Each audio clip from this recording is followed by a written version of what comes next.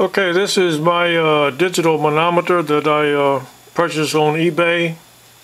I placed an order back around the 4th or 5th of January, and it arrived yesterday from a far-off land overseas.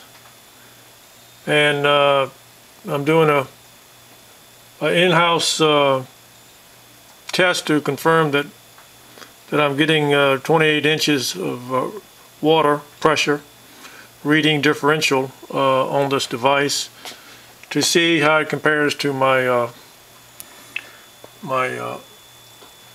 PTS calibration. And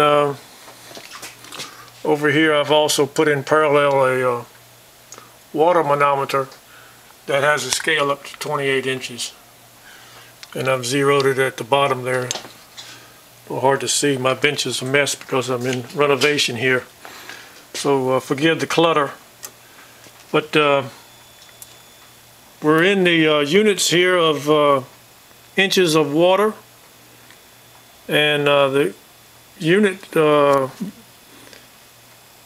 manometer has about 12 or 14 units that you can select from bar to millibars to inches of water, feet of water, centimeters of water, lots of unit choices, but for right now I'm in inches of water. So what I'll do is I'll power up the bench and we'll see how it tracks when I bring it up to 28 inches. Don't mind the 0.2 there because it was actually zeroed out, and when I connected it in line to my other lines here, it pulls just slightly, which is normal when you hook up a connection like that. Okay.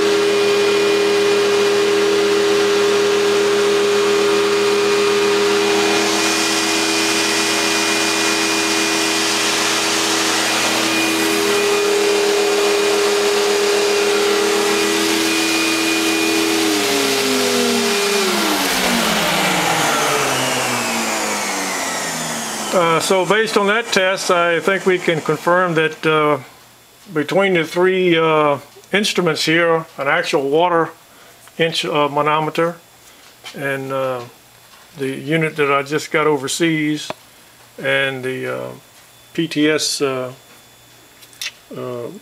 flow soft equipment, that all three are in agreement, which is hard to get anybody to agree nowadays. But here we have three different instruments. One of them homemade and two professionally made, and they all agree that we're pulling 28 inches of water level. Okay, thank you for viewing, and have a good evening.